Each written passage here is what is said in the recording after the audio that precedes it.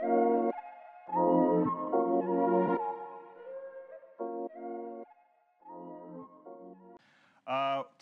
welcome. Recording in progress. Recording in progress. We're going to have our faculty panel today from our Fulton faculty here. I'm Jonathan McMichael. I'm a learning experience designer at the Learning and Teaching Hub. And we're going to talk a little bit about how generative AI is being used in Fulton classes today and what experience the faculty are having with it. I'm kind of thinking of this as like a first-hand account as to what's happening in the classroom. We'll present we'll have our faculty, our panel kind of present what they're experiencing, how they're thinking about using it, and what kind of insights they've gained from seeing it in their classroom. And what's really great about this panel is we have a pretty wide range of use cases, a pretty wide range of ways in which we're thinking about integrating it, and I think it's going to be a pretty interesting kind of discussion. Goals for today. Here's our kind of agenda that's here. Do a quick introduction of everybody who's here on our panels. You can get a sense of that. I'm going to have a kind of an opening question that gives everybody a long runway to talk a little about what they're seeing with generative AI in their classrooms and how they're thinking about using that. And then we're going to do hopefully a pretty long and in-depth Q&A discussion that's generated by those that are in the audience. We have a couple ways. We have some people here with us. You guys can use the text number to kind of text in your questions. If you're online, you can go ahead and use Zoom chat. You can also vote anything that you think is really interesting. And I've got a colleague, Kristen Pena, who's like going through that, and she's going to be sending me some questions that you guys have. So as the panelists are sort of going, if something occurs to you that you'd like to ask about or that you want to know about, go ahead and start putting it into the chat, and I'll have ways to ask those questions going forward. We'll have some quick closing remarks sort of at the end as we get close to time, but that's our game plan for today. Cool. So, who is our panel? Well, we have four faculty members that are joining us today. Sitting to my left right over here is Brad Allenby. Let me pull up your bio here. There we go. So Brad, you are the President's Professor of Sustainable Engineering and the Lincoln Professor of Ethics for Emerging Technologies at the School of Sustainable Engineering and the Built Environment. You're working with CEE 181, CEE 400, and CEE 581, all dealing with earth systems and engineering management. Next to him, we've got Ryan Meuth. Ryan is the Associate Teaching Professor at the Academic and Student Affairs and the School of Computing and Augmented Intelligence at the Fulton School of Engineering. His focuses are in first-year engineering courses and computer science classes. He's currently a member of the first-year programming team and leads all modalities in the CSE 110 and the CSE 205 courses, totaling over 5,000 students. Thanks for joining us. We have Jenny. Oh, should have put these in order. Jenny Wong, you're an instructor with the Academic and Student Affairs starting in 2003, so you're just getting started in your teaching experience that's here. Your primary responsibilities are to support first-year engineering students. Jenny instructs Intro to Engineering, FSE 100, both in person and online, and is also the director of the Fulton Accelerated Community Engagement Program, which aims to develop a diverse leadership mindset in our first-year engineering students. Your secondary affiliation is with the School of Biological and Health Systems and Engineering, where she facilitates methods in molecular and cellular biology, the BME 362 course as well. And joining us via Zoom is Jan Shoshitaishvili. Sorry, Jan. Jan's the Associate Professor for the School of Computing and Augmented Intelligence and the Associate Director for the Center of Cybersecurity and Trusted Foundations. You're also the Director of the American Cybersecurity Education Institute. You have teaching CSE 194, which is the Cybersecurity History and Culture, 365, Intro to Cybersecurity, and 466, Computer Systems Security. So thank you all for joining us to talk about your pretty wide-ranging experiences across that. So without further ado, we're going to get into our kind of first question. It's here. And basically, how are you integrating and accommodating generative AI in your courses? And what impact do you see it kind of having both on your approach as an instructor and kind of the student learning experience kind of in your courses? Brad, I know you're kind of working it into some assignments that you already had before and having students kind of mandatorily use generative AI in that. Yeah, thank you, Jonathan. Absolutely. When ChatGPT first came out in November, I essentially rewrote the syllabi that I was teaching for that semester, because if you're familiar with emerging technologies at all, the one thing that impresses you is how powerful they are, how much change they create, not just directly, but indirectly. The railroads, the automobile, steel, coal. And looking at ChatGPT, it clearly is probably the most fundamental change in technology that we've had since the Enlightenment. Because unlike all of those other technologies, the transportation, the electricity, it's cognitive. So that puts an enormous burden on the academic community to respond quickly and adaptively. So what I did was I rewrote my syllabi so that instead of providing a prompt that I wanted the students to write an essay about, because we constantly get complaints about our engineering students can't communicate. Yeah. So try to teach them to communicate. Instead of just giving them the prompt and having them write it, I gave them the prompt. I told them to get a generative AI, ChatGPT, to write the response, and then I told them that I wanted that submitted along with their analysis and critique of what ChatGPT said. Twofold purpose. The first was just to get them to use the technology. Yep. And the second was to force them to have to ride the technology to provide their answer, the Centaur model, which those of you that have worked with generative AI know is the way the Pentagon claims they're approaching it. And I've done that on all my courses, varies depending on the syllabus and the course, but it responds to something that I've begun to see even more strongly recently, and that is the people, the students that know how to use it and are interested in using it are a small number of students compared to the rest. Many have not even used it yet. My personal feeling is if ASU lets anybody graduate who has not extensively experienced ChatGPT at this point, then that's a failure. That's a flat-out failure. That is not consistent with our responsibility to help our students adjust to the world as it is.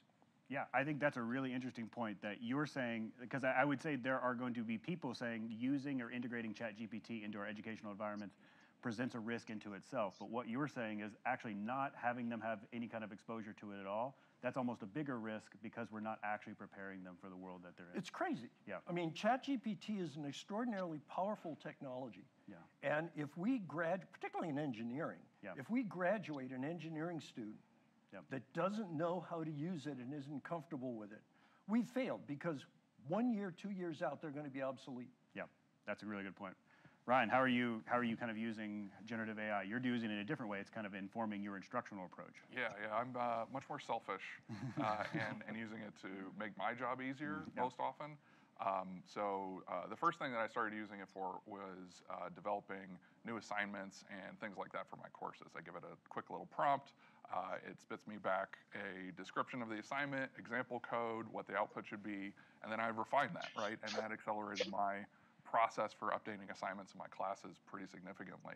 I also use it for processing like muddiest points every week. So I put out a survey I have hundreds, sometimes thousands of students in a class, put out a survey to all those students, and rather than me spending an hour running through all of those comments and distilling things out, I copy and paste it into ChatGPT with a please summarize this prompt, and it spits me back my top 10 with quotes and probably even example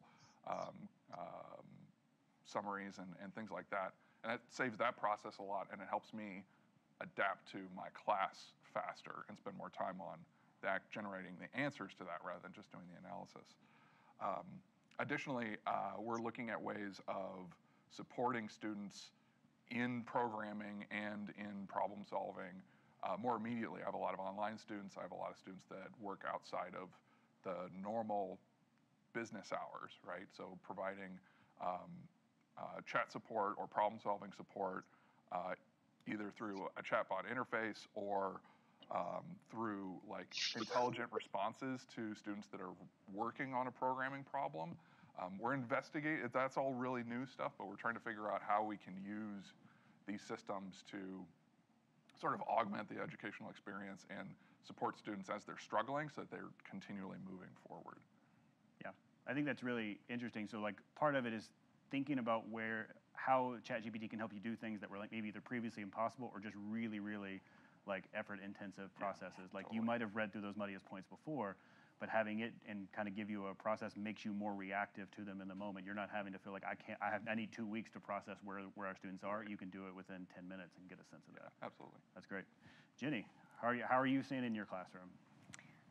I think that I'm in a more unique position because I started in fall of 2023, so I am currently on my second semester of instructing.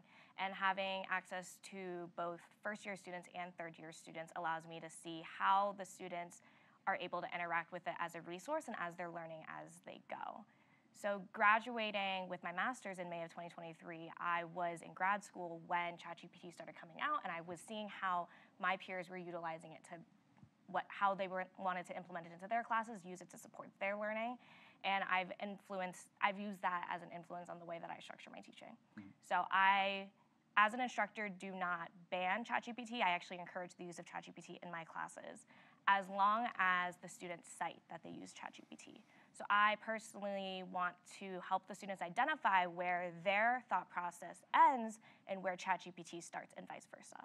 Because realistically, I think that using ChatGPT as a resource is no different than a student maybe 5 years ago using a textbook as a resource, but then just copying exactly what they wrote down or saw in the textbook as their answer. And so I focus more on having the students identify where their critical thinking begins as a launching point from using their online resources. Mm-hmm. They're gonna have the online resources. And me saying that they can't use it in their class is not gonna stop them from using it because I don't monitor them outside of the 150 minutes I spend with them during the week. Yep. I think my most controversial one is probably that I let them use it on their exams. Yeah.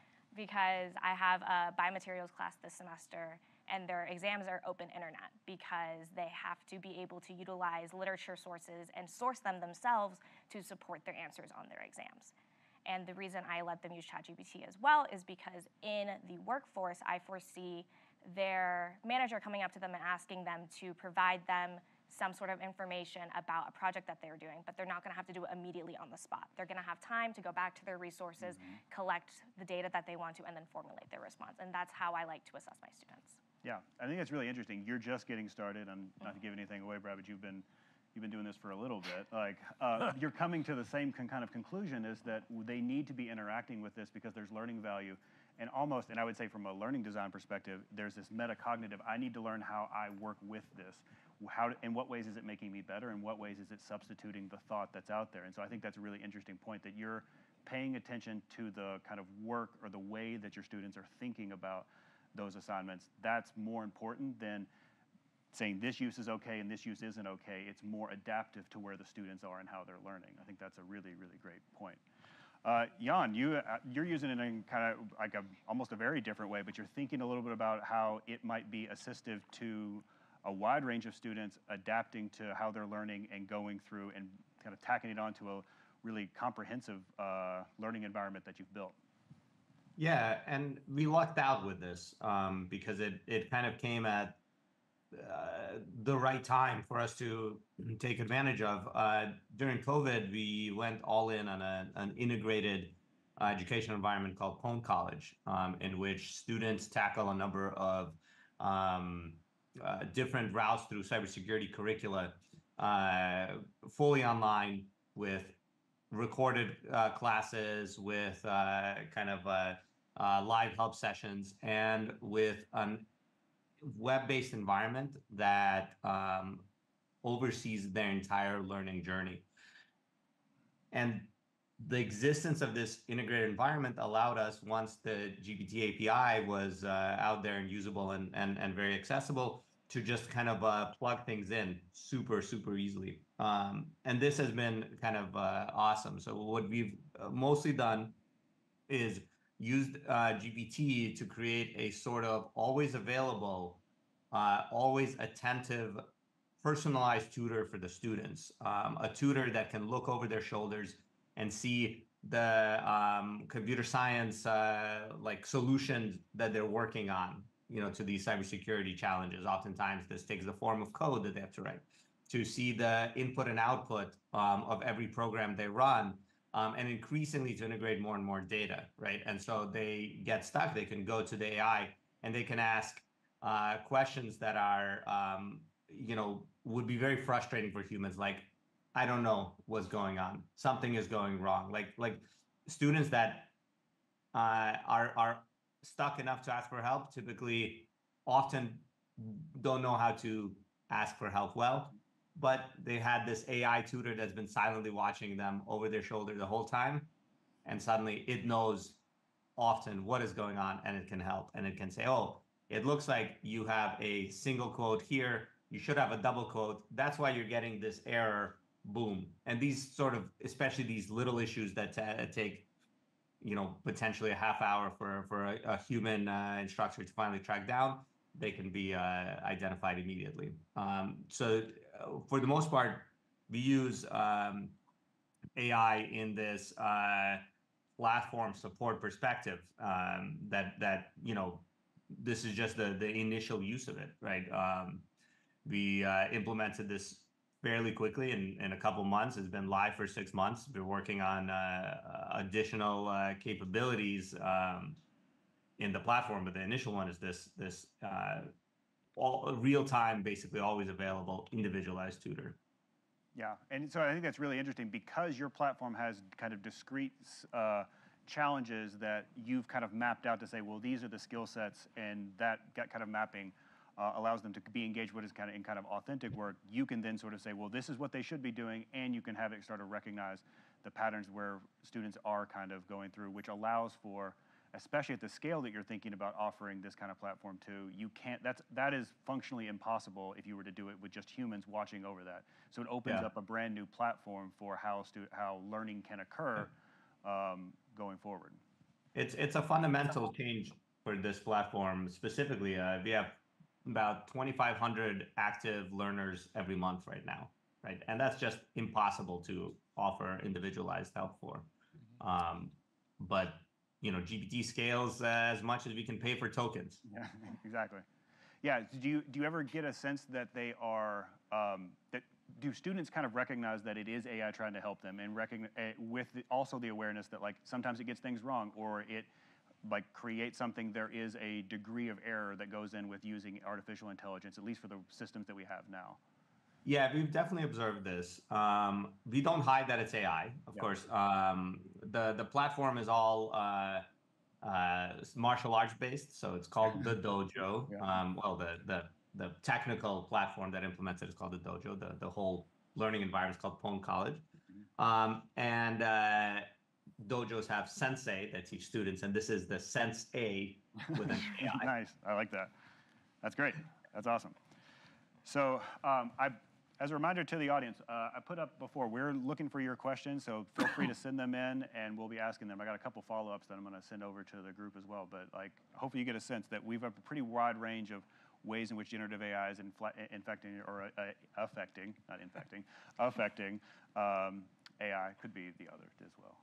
So I wanted to ask a question kind of based off something that I had read recently by an ASU faculty member who's actually teaching in philosophy, and he wrote a really interesting blog post on APA online where he's describing his experience with AI and how he's kind of adapting to that. And he kind of goes in and speaks a little bit to this automated tutor sort of idea, and he has his hesitance a little bit on that. He kind of goes into says that automated tutors can be helpful, but students will also need intellectual coaches, interactions, and experienced faculty who can encourage them to develop themselves in lots of different ways.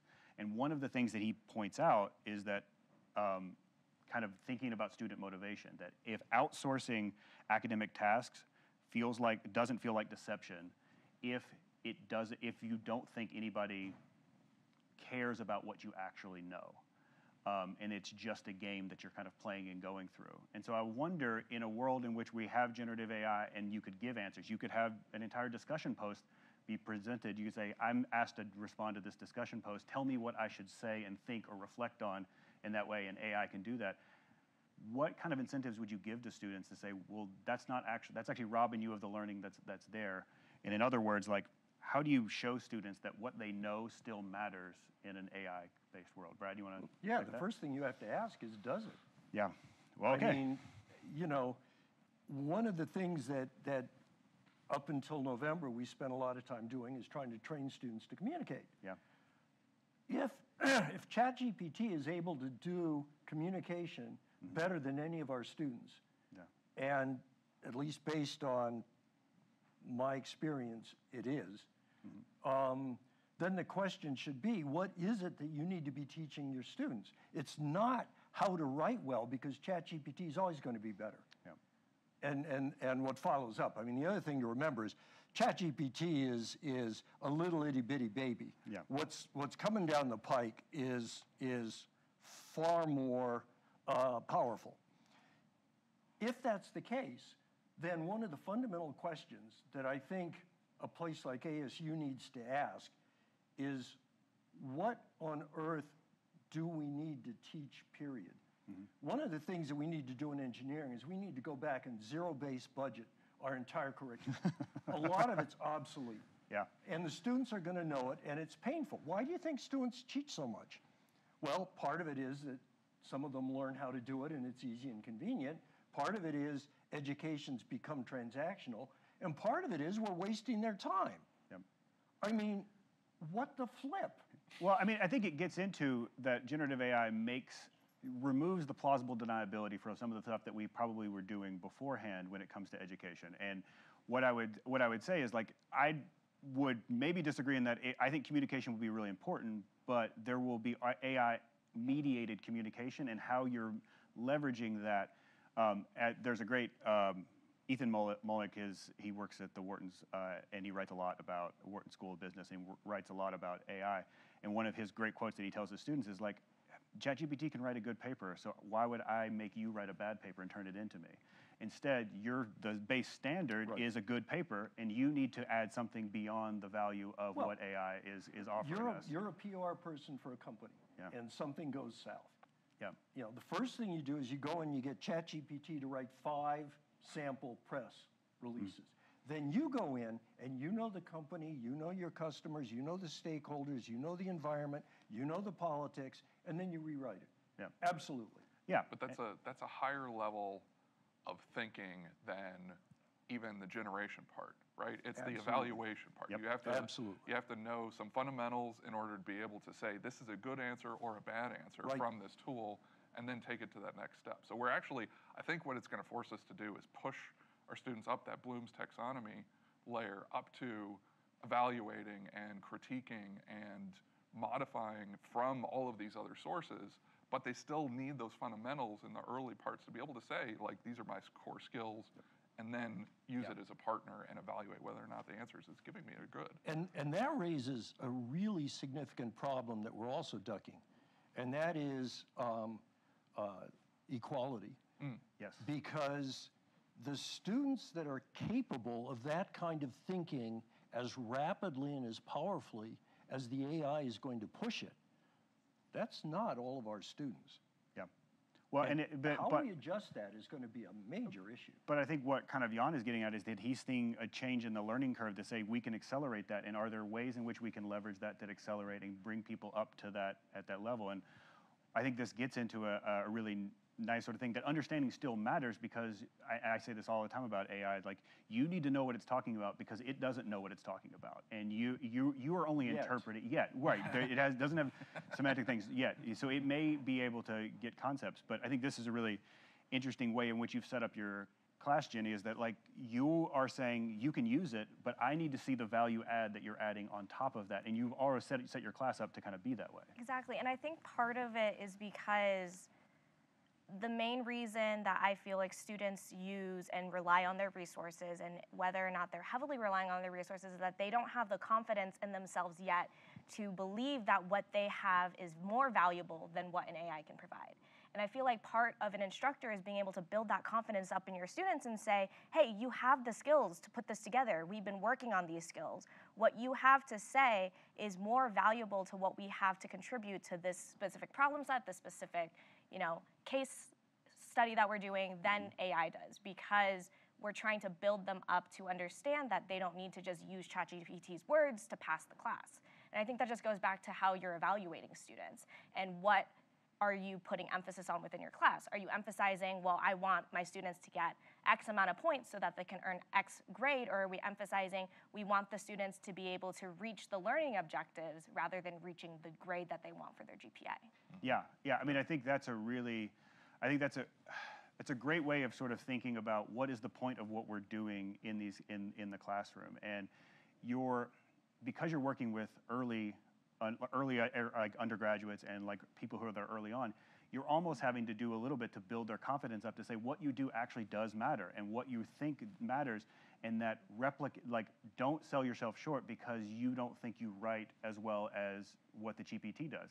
Maybe it will always be the case that it writes better than you, but you have something to add to what its insight is. Even if it's just focusing its attention on something that you're noticing, that is a skill set. And part of that is, I think, when we're adjusting to have students come in, if we've gamified it and it needed to look the right way or feel the right way, well, the students who couldn't achieve that kind of get to a place where they'll say, well, this isn't for me, or I don't belong in this. And I think by saying it will format it in a way that looks really good, but it needs to be obvious to me what the value add that you're bringing, that what additionally you're bringing to that.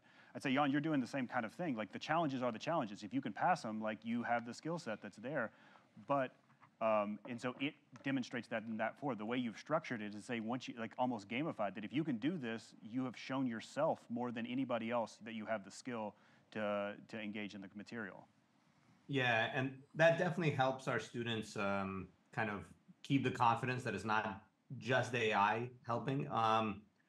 So I think you mentioned earlier, what if the AI is wrong? And it's often pretty wrong. And we review a lot of these interactions, actually also with the help of AI tools. And there's an enormous amount, let's say a significant amount of students yelling at the AI, "No, you idiot, that's not what's happening."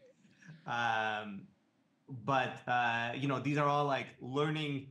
Even in those interactions, we see them getting confidence that they understand the material, and then they solve it and they're like, oh, and then they start talking to the AI. They're like, look, this is what was happening all along. So yeah, I think having that understanding of the students is very important, that they are learning something interesting. They're not just, a middleman between, the GPT API and the challenge problems or the prompt. The interesting thing there is, earlier it was mentioned that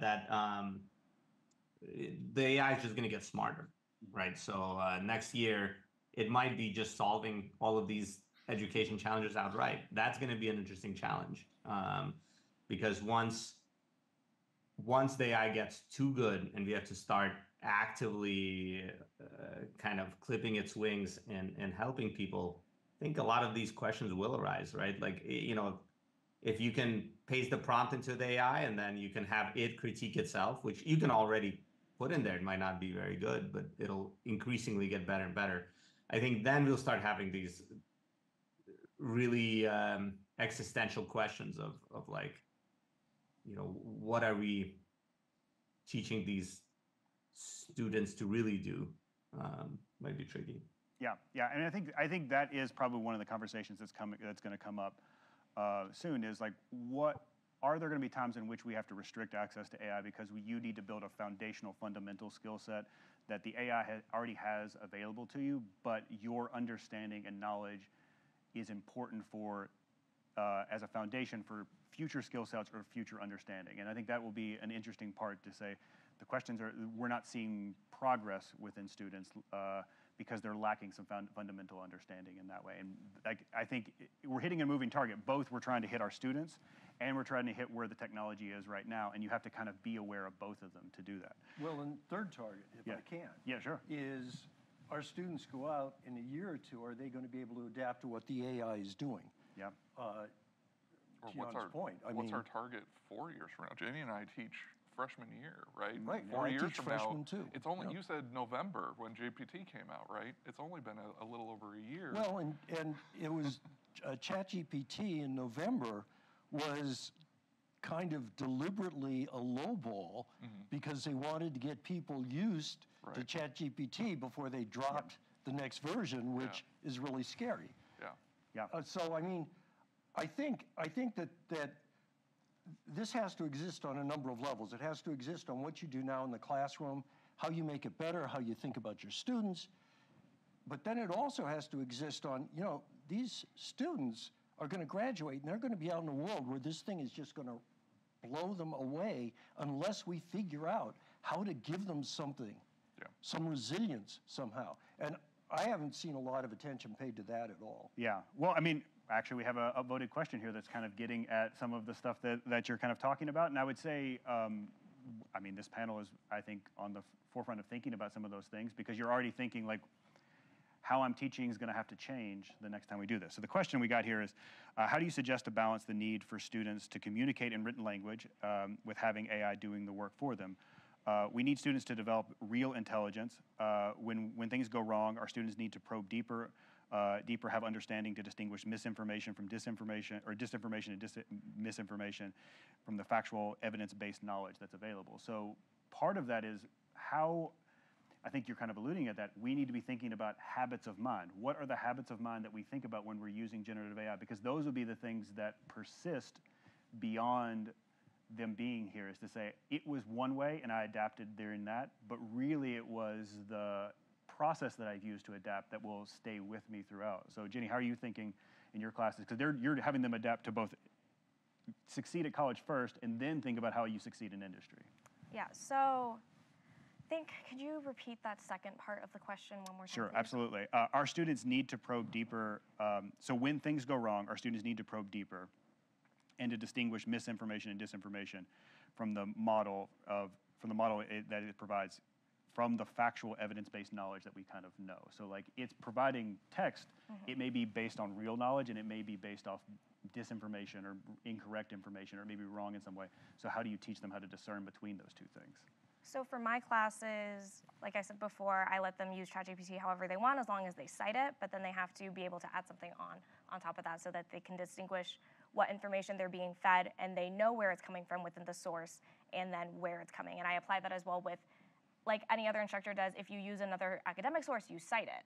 And so having them start to realize where they're pulling information from and being able to vet their own sources, as well as understanding the typical responses that come out of ChatGPT and having them know the type of language that they're being fed. So for any assignments that we provide my students in like my FSC 100, my grad TAs, and my TAs and I, we go through and we run our prompts through ChatGPT to kind of see what the responses we're typically getting are. And so it's kind of a catch safe for myself, where if I see similar responses within the students but they're not citing it, then I know that they're using the generative AI as a way to minimize the work that they have to put in versus using it as a tool and learning how to use it as a tool. And I think that the more that we integrate it within the classroom and the more accepting that instructors become, the more they're going to be able to practice with it. Because the more I believe that the students interface with it, they'll understand and be able to grow that growth mindset on how to respond to things, but they can only do that with practice. Yeah, so I mean, two things that I think are really interesting. You're using the citation model as a, like, you are accountable for what you put into this, and the citation is a mechanism by which you can make a student accountable for what they have used. And then the second part that I think is important, and Jan kind of got at it with how he's thinking about looking and reviewing the advice that this thing is giving, is that you are having to test. It's changing, what it's saying is changing. You're preemptively sort of saying, I notice patterns that it's giving students right now, and I can start to anticipate where students' work is coming in. And so that testing part's an important part for you to do those assignments. And it's especially important in my first year classes because they're coming in and they don't necessarily make that distinguishing point between this is what I think it is and this is what a source is telling me, because they're still learning. And so being able to do those test cases and identify the typical language that an AI or any search engine would be able to feed them allows me to have those conversations with the students early on. If I can see in their assignments that they're using generative AI but they're not citing it, why are they not citing it? Is it because once they read that source, they're believing it wholly as true and they're internalizing that as their own thought and then it becomes their own thought process? Or are they not understanding that distinction between this is my own genuine critical thinking and this is something that I've just read online multiple times and now I'm internalizing as true. And so what you're trying to get at is kind of like you're trying to evaluate their process more than the artifact itself, Yes. right? And I think that's a critical distinction in what sort of most of our assignments are based on artifacts. This is the paper that you're getting graded on. This is the code or submission that you're turning in. But what's more important is the process the students go through to generate that thing, right? So maybe revisions or critiques or what is the development process when you get feedback? What happens? What do you do if something goes wrong? What do you do if requirements change? Stuff like that is a lot harder for the system right now to be able to handle, but that's a critical skill that is actually useful and transferable across domains for students. Well, and what you're doing is like unique to a human being in the course doing that thing. There is social pressure, there's social expectation, there's a little bit of mentorship that goes in with that. It's not just the transfer of information. It's like, I'm a person and I can ask you the question, I did this and got a very similar answer to what you turned in. Did you use this? And I think the empathetic way in which you're approaching it is to say, maybe you did just internalize that information, and that happens a lot with like early undergraduate students, is like, they don't know any different. They think, well, that's the right answer. I'm just going to say that. Why would I need to distinguish my thoughts from someone else's thoughts that are in that way? So I think that's really fascinating. So what do you think, Brad, about like this idea of like teaching the learner themselves and having this idea that the product can't speak for the learner's perspective anymore, that we don't have that anymore? That might have not always been the case for a while now. We've had contract cheating and other stuff too that we've had to think about as well. Yeah, I mean, I had a plagiarism incident where I was discussing it with the student, and the student got upset because they had paid good money to an outside supplier, and the outside supplier had plagiarized the product. And they felt this was extremely unfair. So I said they had two problems. One was going to be with the dean's office, and the other one was they had a breach of contract issue, and they could take it up with their lawyer. I think the problem we've got is, and Jan spoke to this, as did you, Ryan, all of us have 100, 200, 300 person classes. And I remember in the Wall Street Journal when this came up, some letter writer wrote in and said, well, if you only sit down with a student every week for 10 minutes, you could figure out what they knew. And you can't do that at ASU. You just can't. Not only are we at limits now, but we're trying to push beyond those limits. The only way we're going to be able to do that is to rely more and more on AI. So what we're doing is relying more and more on AI to carry the burden of an education that we can no longer, as people, give our individual students. And I think this kind of conundrum is going to keep coming up because the technology, as well as the financial issues at ASU, are going to push us in that direction. Yeah. The student population can scale, but it's really hard to scale the individual effort that you have to put in. Well, you can't. Exactly, right. The idea is, of course, you can and you can't. Yeah, right. Exactly. So I see it as like AI is our partner, and it's the student's partner as well, right? So how do we set up our courses so that knowing that every student has an AI apprentice and they're really the manager of that AI apprentice, how do we upskill their thinking and their way of approaching problem solving in a way that they're critical, they can judge and do problem solving of larger scale problems and engage with that process and then self-evaluate, right? And maybe the AI is doing the grunt work for that, but they're still responsible for, as an entity, what you're doing. And then it's on us to use the same tools to be able to evaluate their performance and how they're doing. I think you said two really important things. One is that they're a manager. We don't teach them to be a manager of the substantive product of their profession, but that's exactly what they are, and they have to learn how to be that. And the second is problem solver. Right now, goodness knows what it's going to be 6 months from now, but right now, AI does not solve human problems because they're too complex. Our students can do that, but we don't teach them how to be problem solvers. We teach them how to do, this is a gross insult. We teach them how to do chug and plug engineering. And that is just not enough. Yeah. But part of it is like knowing, to be able to problem solve, you have to know sort of the domain and what is possible and how to sort of bring these big pieces together, right? You have to have some level of abstraction, which requires some fundamentals. So I don't think those are going to go away, but maybe they're de-emphasized for a higher level problem solving. Maybe, we switch to things like using block coding and thinking about this is how I take a problem apart, focusing on computational thinking or problem solving practices rather than where does my semicolon go? And on the social and the political and the economic, things that we don't teach. Because you can get AI to do technical stuff, but so far being able to solve highly complex human problems, gun rights, abortion, violence in the Sahel, that's not something AIs can do yet.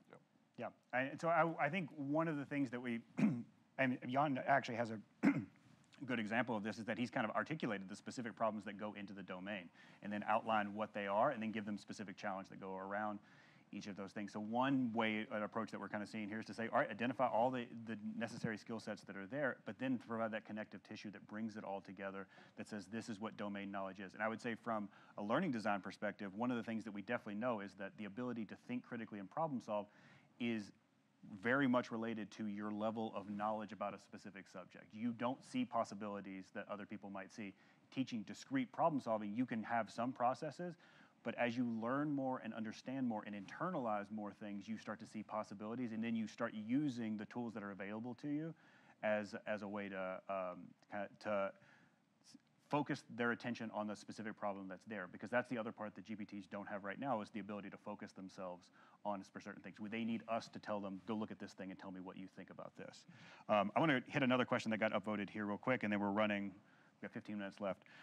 When introducing Gen AI to your students, what conversations are you having around them being cognizant of the inherent biases that exist within some of that stuff? So the representation of the model that's there, we don't know exactly what's in there, but there are ideas that certain ideas get overrepresented and other ideas that maybe get underrepresented in some of the models.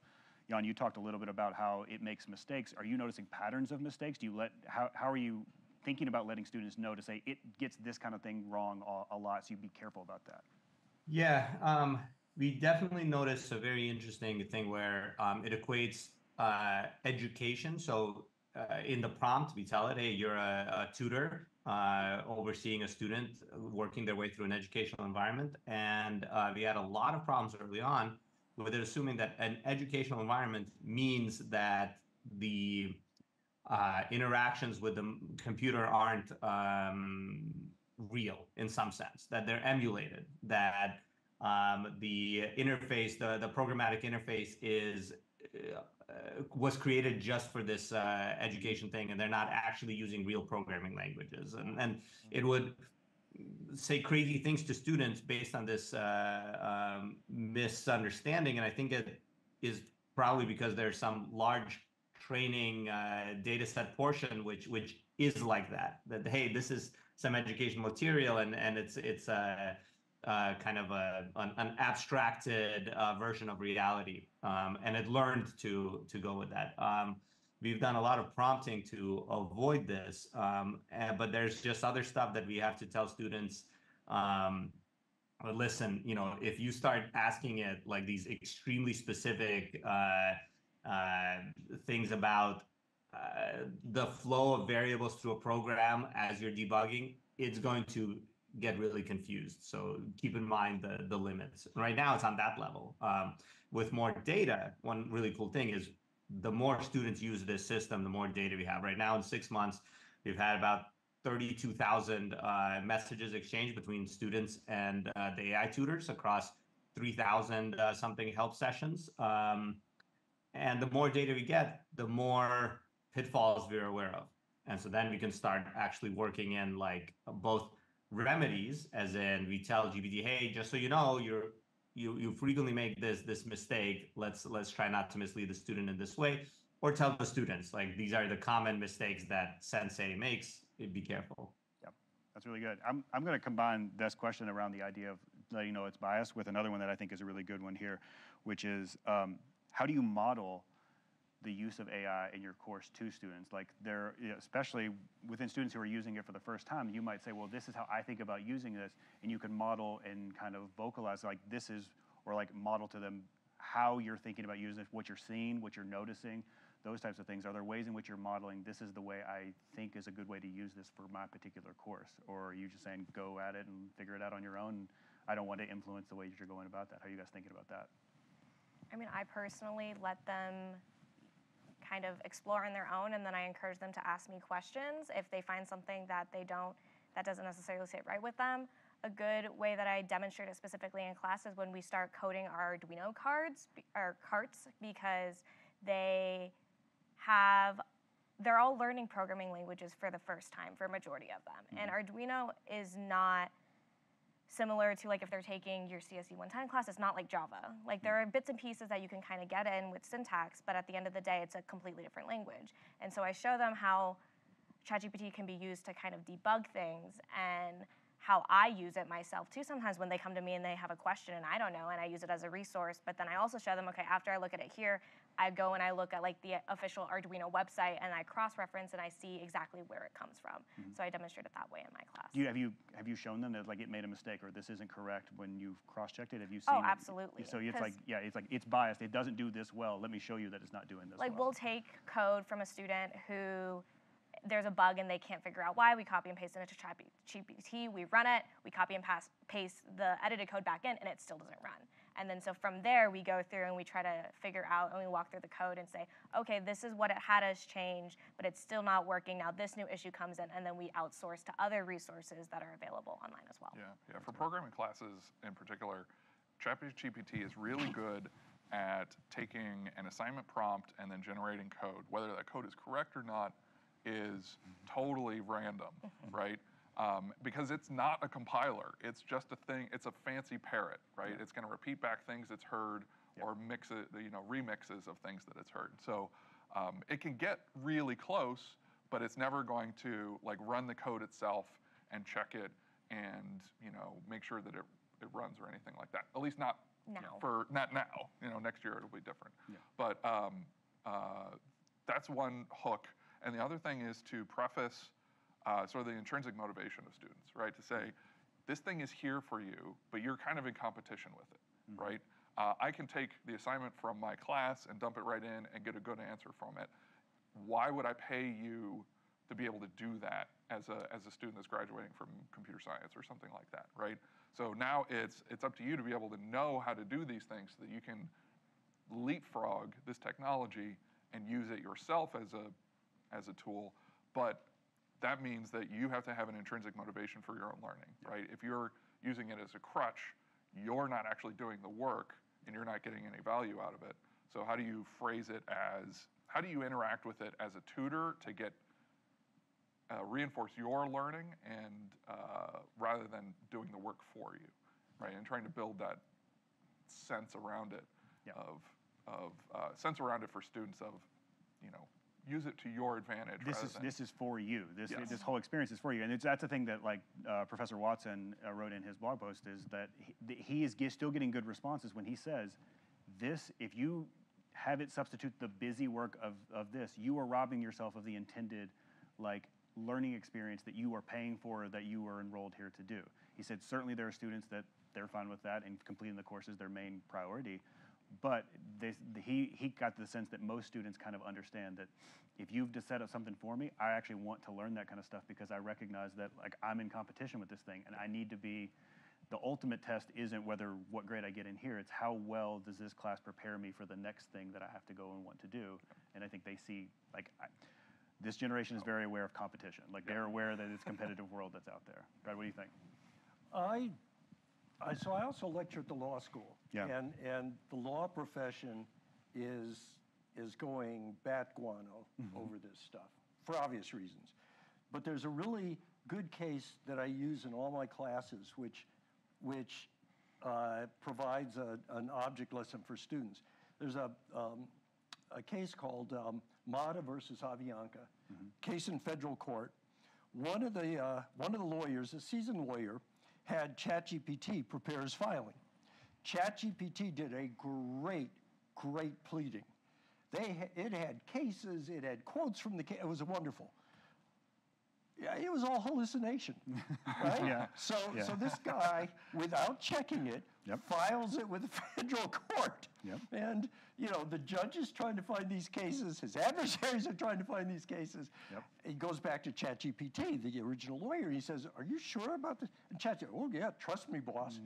And it was all made up. Right. And so that's a very powerful lesson in what it can do and what right now it can't, and why you have to be an involved manager of the process. The lawyers that took down that pleading knew enough about law to be able to do it.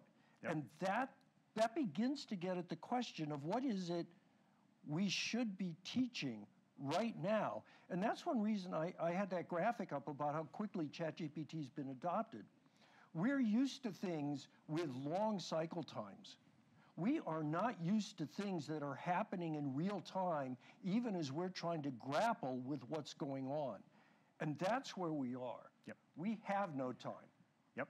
Well, that's a really interesting point, and I think telling them the consequences of not doing this kind of stuff is important. You lose a case as a lawyer, or you have there's vulnerability in software that you're building or that's there. These are things that are real, tangible outcomes that if you don't do this well, it's the real world. And I think that's reminding them that this stuff really does matter, and it's actually there, and it's not a game that we're playing here. It's you have the opportunity to affect the world outside of here.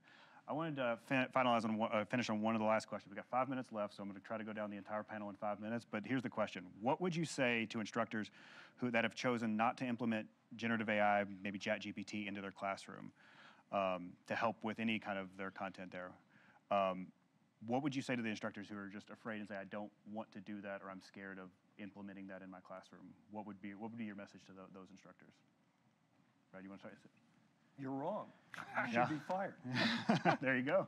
I don't know if you should be fired. I don't agree. I don't co-sign be fired, but maybe like there's some real thinking that's out there. Ryan? I think it's going to be, it's something that is already available to everybody, and ignoring it is not going to help your students, right? Mm-hmm. Kind of what you've been saying this whole time. The other thing is, it's there to help you too. Thinking about the things that you might not have been able to do in your classroom that are too time consuming or too challenging, or just take up too much time. Think about how you can restructure your course to increase your learning outcomes and use ChatGPT yourself as a partner with a critical eye, and incorporate it into your own processes, because you can be more effective yourself. Even if your students aren't necessarily using it or encouraged to use it, you can make your classroom more effective that way. Yeah, Jenny? I would challenge those instructors by saying, are you scared of using ChatGPT because of the impact it would have on students' learning, or are you just scared of the work that you have to do to restructure your class to involve it? Maybe I'm lucky because I came into teaching knowing that this was a thing and I could structure my curriculum around it. But you're genuinely doing your students a disservice by not embracing the technologies that are coming and preparing them for how they're able to use that in their futures. Jan, what do you think? So I think that when we were in middle school, maybe depending on when we were in middle school, we weren't allowed to use calculators. We weren't allowed to use Wikipedia. We weren't allowed to use a number of these resources that are as a next step, like a very big next step from a grammar checker, right? It's now grammar checker that brainstorms with you. I have more frustration with my students not using ChatGPT and submitting, let's say, broken grammar text, this more grad student side of things, than with using ChatGPT. And I think that instructors that fight so heavily against generative AI use are going to find themselves in a similar situation where, sure, it's very important to be able to add two numbers together in your head, but I don't think anyone is going to say that, hey, you shouldn't never be using calculators, in coursework, right? It's a tool on the same level. Yep. And I would add one thing too. There's an equity issue here. The good students are going to pick it up regardless of what we teach. those professors that choose not to use ChatGPT are hurting the ones that want to stay away from it or feel they can't do it. They're hurting the people that need it the most. Yep. Yeah, That's unconscionable. Yeah, it does. I think it does offer unique equitizing ability across education, and I think that's a huge opportunity for that. No one asked me, but like what I would say to this sort of thing is like it is in your classroom whether you want to acknowledge it or not. It is better if you proactively kind of address that that it's there and teach students how to take their mindset into that kind of thing. Once you force it underground, this will evolve quickly enough that once you force it underground and people have to hide it from you, you will never be able to catch back up with it because you won't be able to learn how they're using it or be able to do the things like Jenny's doing, which is to identify how he's going. We got another panelist. Look at that. Yeah. Yeah. On that note, I want to thank you guys for all of that. I would say I've got my email address up there. If you have additional questions or other things you want to follow up with the panelists, send them through me and I'll get them out to everybody else if you have other things you want to follow up with us. This has been really great. I really appreciate you guys taking the time to do this. Thank you for having us. Thank you. Thank you. Yep. Thank you very much.